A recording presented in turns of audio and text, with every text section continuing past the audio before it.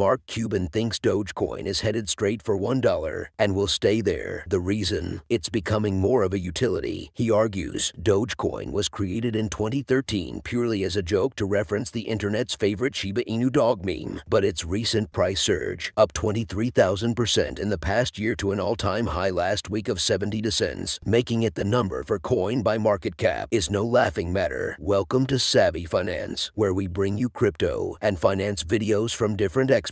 A big shout-outs to all our viewers. Please subscribe if you are yet to do so. And Mark Cuban, the Dallas Mavericks owner and billionaire investor who has talked up Dogecoin to his 8.3 million Twitter followers, thinks Doge is headed straight for $1. Once it gets there, he thinks it'll stay there. I kind of think that it might level off at $1 and become somewhat like a stablecoin, where you can use it, you can save it, it's going to stay pegged, Cuban said at the Ethereueum Virtual Summit, powered by Decrypt, on Thursday. Now, for a while it will go down to 60 to 70 to 80 cents, but over the long haul, I think it might peg itself at $1, that's my guess. But it's only a guess. Cuban bases his prediction on the fact that he thinks Dogecoin is easier to transact in, so it could behave more like a currency than Bitcoin does, and the fact that although the eventual supply of Doge is not capped like BTC is, the amount created per year is fixed at 5.2 billion coins. I didn't even realize this at the beginning when I first started talking about it, that there's a limit of 5.2 billion Doge coins being minted every year, he said, and given the number of billions that are already out there, that's effectively a declining inflation rate, right? There's a limit to the amount of inflation for Dogecoin,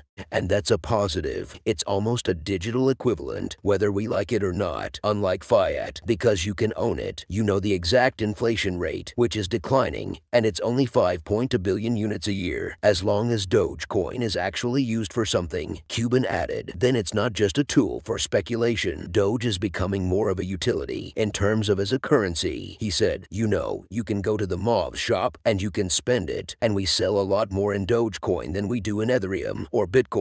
Now, the challenge with Dogecoin, and people are going to get mad at me for this, is if it gets too expensive, then it starts to fall into that Bitcoin territory where, while I've invested a lot of money in this, I really need it to go up. Apart from the Mavericks and some other sports-related marketing of Dogecoin, the list of prominent organizations or companies accepting Dogecoin remains short. But Cuban claims that BitPay, which is the partner the Mavericks use to accept crypto, is onboarding new vendors rapidly. He also has a message for Robinhood, which has experienced multiple outages caused by Dogecoin trading frenzies. If Robinhood, and Vlad Tenev probably doesn't like to hear me say this, if Robinhood makes Doge easy to spend via Robinhood, Robinhood will crush it. Dogecoin will have a spectacular future. All that said, Cuban also used his final moment at the Ethereueum Summit to issue a message about his Dogecoin holdings. He only owns some tens of thousands of dollars worth that was spent by Mavericks fans, plus a little over $1,000 worth that he bought with his son months ago to teach him about markets.